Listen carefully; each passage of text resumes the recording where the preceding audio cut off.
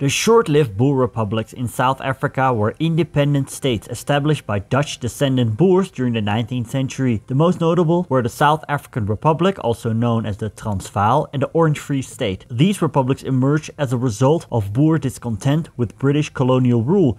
This resulted in the Grote Trek, the Grote Trek, where the Boers migrated to the north. The South African Republic was established in 1852 and the Orange Free State in 1854 after successful negotiations with the British. However, tensions between the Boers and the British continued, leading to conflicts like the First Anglo-Boer War 1880-1881. Both republics achieved temporary independence, but their sovereignty was short-lived. The Second Anglo-Boer War 1899-1902 resulted in British victory and the eventual establishment of the Union of South Africa in 1910, comprising British colonies and the former Boer republics, marking the end of Boer self-rule in the region.